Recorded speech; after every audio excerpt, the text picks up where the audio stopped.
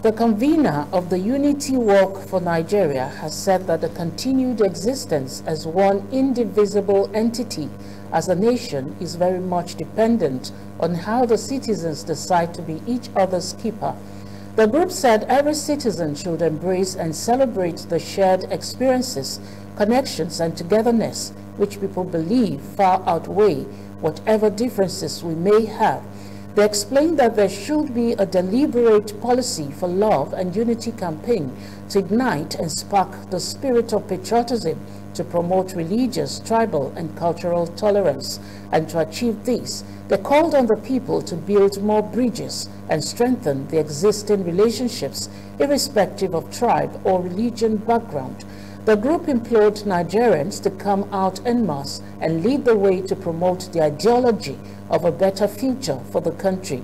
It said this is the time for those who want to play their part in civic life to boost audience participation amongst every patriotic Nigerian present, to promote integrity, encourage truth and accuracy in information and sharing, and inspire communities to reject violence, especially at this crucial time of the national rebirth.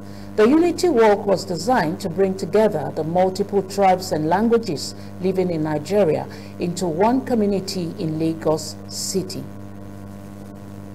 We're calling on Nigerians to begin to realize that as human beings, we should live like humans. The nature of a human being is to be humane. But we find out that a lot of human beings these days, we tend to, display some animalistic tendencies, which has made it impossible for us. You're talking about administration. That's politics. And to play politics, we are looking at a democratic setting. And in democracy, we need civilized people. You can't throw democracy into the jungle and expect to reap anything out of it. So we're looking at a situation whereby, as human beings, when we come to the full potentials of living and being humane, then practicing politics or being a democratic state becomes natural. Children to know that, yes, Nigeria is a love nation. Nigeria is a country where everybody will love one another, because when you look at our national anthem, it talks about peace and unity and love, and that love is what we really want to bring in. We want to promote this love.